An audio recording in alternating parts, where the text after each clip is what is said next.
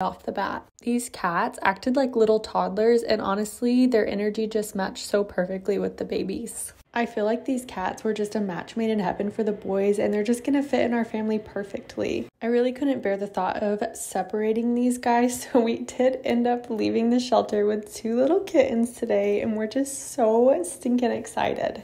If you have a name idea for these guys, please drop your suggestion below, because we have a couple of name ideas we're throwing around, but we haven't been able to all agree on one name for each of them. So we headed home with our little fur babies, which we will need to bring them back in a couple of months to get neutered, but we were just so happy to be able to take them home today. Once we got home, we put the boys to bed, and then we got the cats out. We were planning on just introducing one room to them until they got used to that, and then opening the door and introducing more of the house. But as soon as we got them out of the box, these guys immediately started purring, and they just wanted to explore everything. So Nathan and I just kept an eye on them while they smelled everything, ran around.